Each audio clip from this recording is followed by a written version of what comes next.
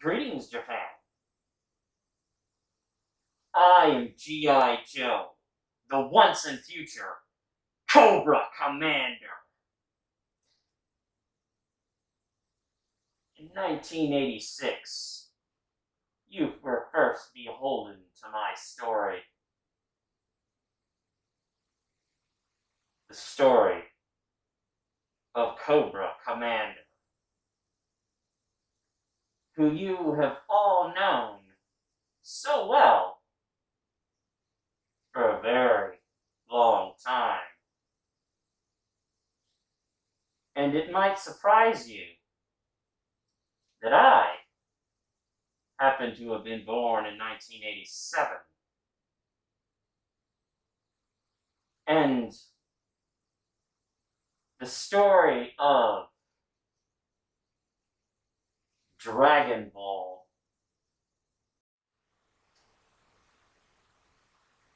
your story. No, okay. How do I make this sense? God damn it. Okay, let's see.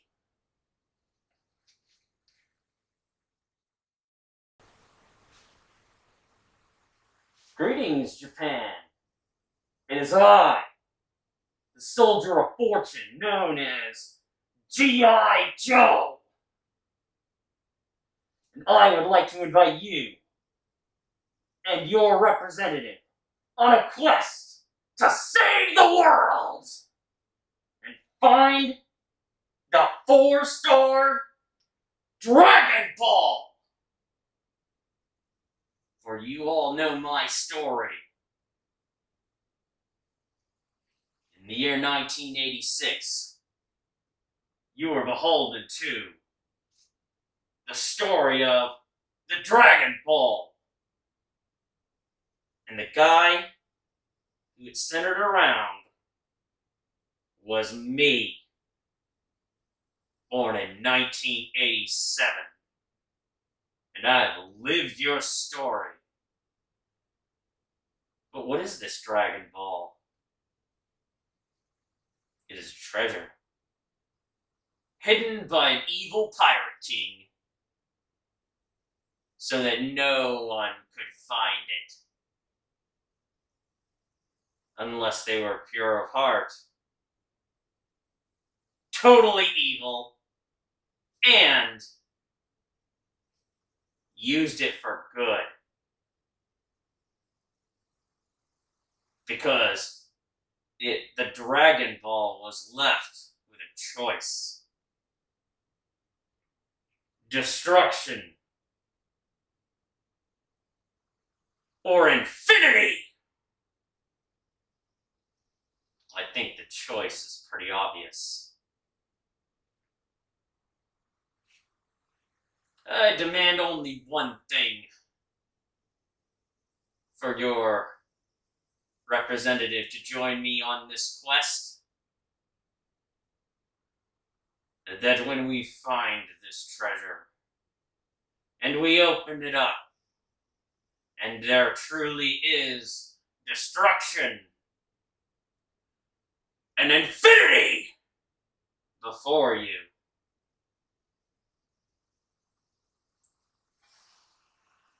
that you cry out your choice, so that all the world may know that in the heart of another, a brighter future will be happening.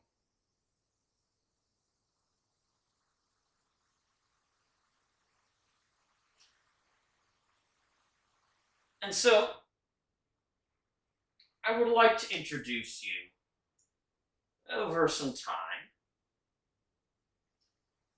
to characters that are real. In my evilness, I have found wisdom. The wisdom to bring back the dead.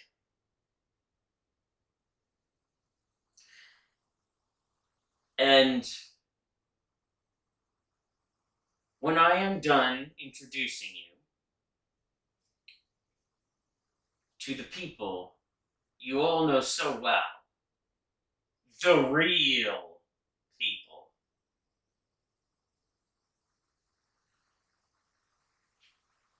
these secrets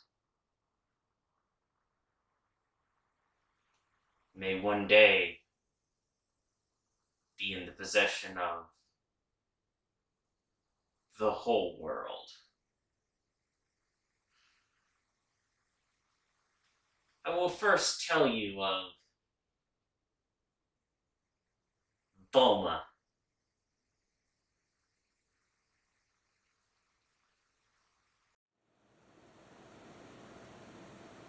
Bulma. Bulma is actually a real person. And yes, if your representative plays his cards right, you will all in Japan most certainly be able to meet her. She really does talk like that, kind of drawn out and pronounced.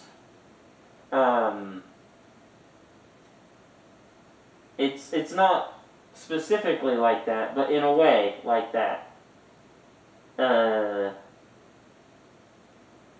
It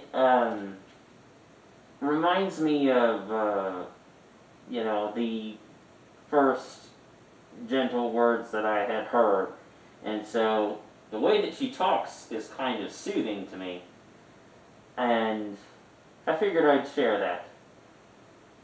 Bulma and I, as you know, have gone on all kinds of adventures. And yes, Bulma and I were very naughty.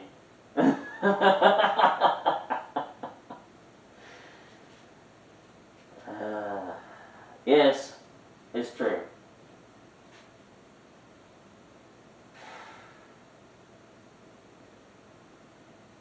Perhaps some more on the person known as Bulma later. But it is true. I really was afraid of cars. And then I learned how to defeat them. She will tell you this, as well as many other things for which you told the story before I was even born. And those things were very out of our control back then, I can assure you.